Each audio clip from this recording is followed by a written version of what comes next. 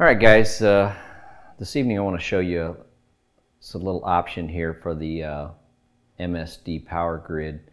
I have the software open for that right now, and that's a pretty popular ignition software. And I help a lot of people with this, and I get asked this question all the time, which is how do I see some of my other runs? How do I overlay runs so that I could compare where I'm at now to changes that I want to make? So I've got this set. You can see I'm on ignition timing here and launch retard, and these instructions are not anywhere in any of the MSD paperwork, so it's really kind of hard. I had to figure it out for myself, but this is just a junk timing graph that I've thrown up here, just some dots and some lines to form this timing graph. So let's say this is what I have now, and I just made a run here, and I want to make some changes. But you can see if I move this, it changes the line. It moves the line away from where it's at, and I can't really, once I move it and start changing the shape of this graph, I can't really see where I was.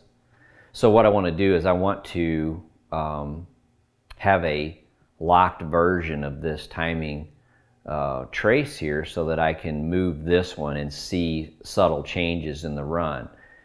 So what I'm going to do is I'm going to go up here to File, and I'm going to export this. And this is the newer version of the software, so it's going to say retard versus time, which is checked, which is what I want to export. So then it's going to open up this window here, and it's going to ask me where I want to export this to. And you can see this is I don't know if you can see it or not. This is a CSV file. So a CSV is it's an Excel-based. Basically, this program is just an Excel-based numerical graph. Is all this thing is. So this is exporting this as a CSV, which is comma separated value. So it's going to save this CSV so that I can pull it up later and lock it. So it's just given this generic name here. So I'm going to rename this. So I like to name everything in a certain order so I can tell what it is. And we get guys all the time that send us files that are named with some kind of ridiculous long extension that is hard to understand. So I usually like to use the track that I'm at. So let's say I'm at Charlotte. I'll just use the first 3 letters of the track. Then I'm going to space. And then this may be Q3, and then a space, and then the date in 6 characters, so 042016. So I can easily look at this and say, okay, this was Charlotte Q3, April 20th, 2016. So I'm going to save this. Okay, so now I've exported this, and I've saved it under that file name. So I'm going to go over here to this little window here that says Load from File, and click this little plus sign. And that's going to open up that window, and then I can see here where that I just renamed that file. So I'm going to click on that and open it. So if I go over here now, I can see that this is open. See, that file name is Charlotte Q3 April 20th. So if you can kind of envision this, you can almost see it's purple because the red and blue are overlaid. So this red is locked now, and so I'm going to go in here and I can say, okay, well, at this part of the run I was having a little trouble. I want to take a little timing out. Well, if I grab this and drag it around, you can see that that red line is locked there, which is where I was. So I can make these changes. Now this blue line is my active retard trace.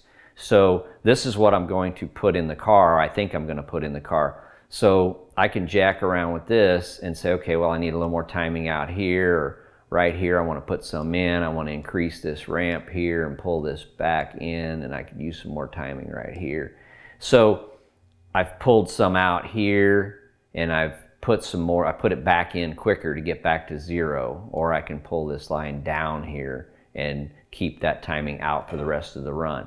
So this is where I was. The red line is where I was, and the blue line is where I am now, and I'm currently going to put into the grid. And this is just a graph of these dots over here.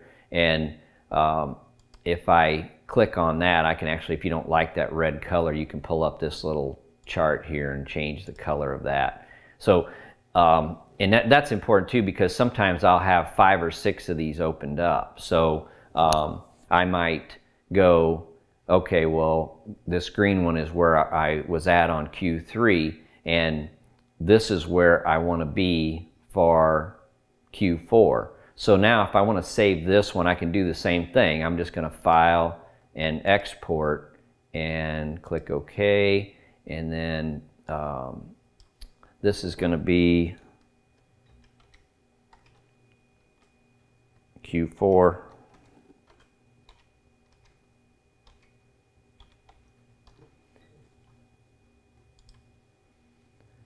So now I can do the same thing here, and I can open up that Q4, and that's going to overlay. I'm going to change this color to red. So that's going to overlay that one I did. So if I'm not certain where I want to be, I can actually export that, and then if I think, I'm not really sure, maybe I want to put this timing back in here, so I can move this back up, you know, because you change your mind 1,000 times for the next run. So I can mess around with this and say, okay, well, this is where I think I want to be, and before I put it in the actual download it to the grid, I can move this around.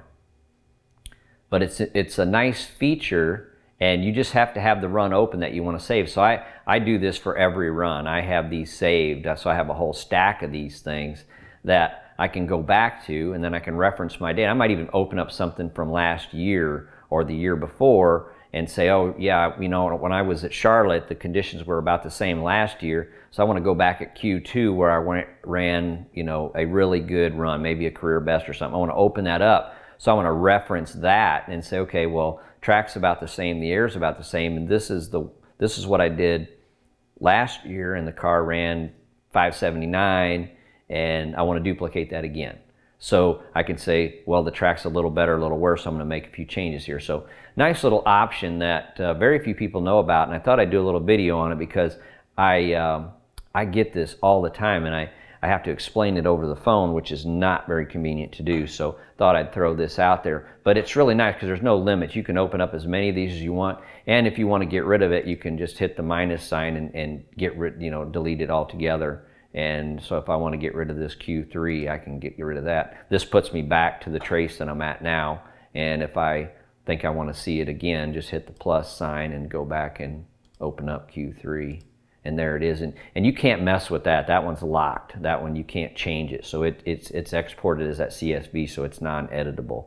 So anyway, just a short little note on how to overlay those runs and kind of keep track of where you're at.